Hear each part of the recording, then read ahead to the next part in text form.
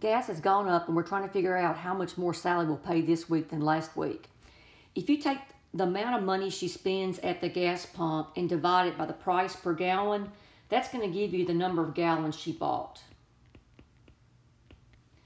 All right, so let me see. So she spent, last week she spent $26.40, and the price per gallon was $1.65.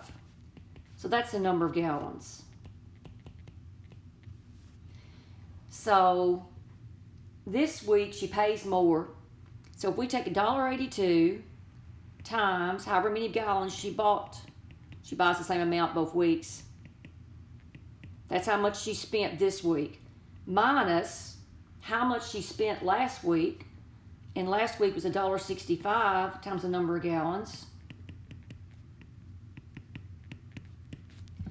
And that difference will be how much more she pays this week.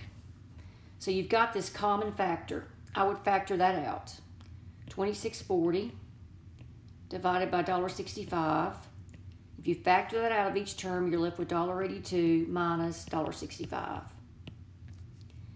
So that is $26.40 divided by $1.65, and that's 17 cents. 17 cents. Normally, I like to multiply by 100 or 1,000 or whatever to move my decimals, but I think on this one, I would just bite the bullet and just do the long division.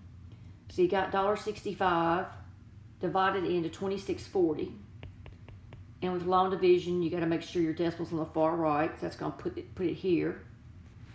And 165 will go into 264 once. And that's going to be a 5 and a 6 and a 1. And that's going to be a 9 and a 9. And then bring down a 0. And that's going to go in there about, it's going to go 6 times. 6 times 5 is 30. 9, 9. Perfect. So I have 16. This value of this is 16. So I've got 16 times 0.17. 7 times 6 is 42. That's going to be 11. It's going to be a 1, 6. That's going to be a 2, a 7, a 2. I'm going to move my decimal over 2 places. Spent $2.72 more this week. And I think that's the fastest way to work it. Not always, though. I usually like to make these integers and then do factor trees and cancel.